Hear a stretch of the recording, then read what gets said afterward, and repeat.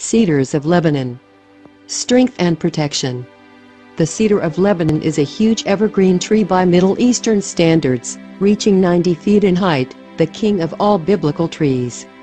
The wood is astonishingly decay-resistant and it is never eaten by insect larvae.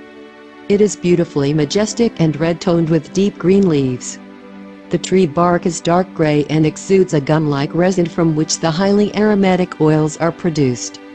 Cedars of Lebanon is the strong, fragrant wood used to build David's house, Solomon's house and much of the first temple.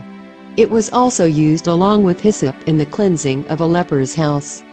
It speaks of strength, permanence, wholeness and restoration.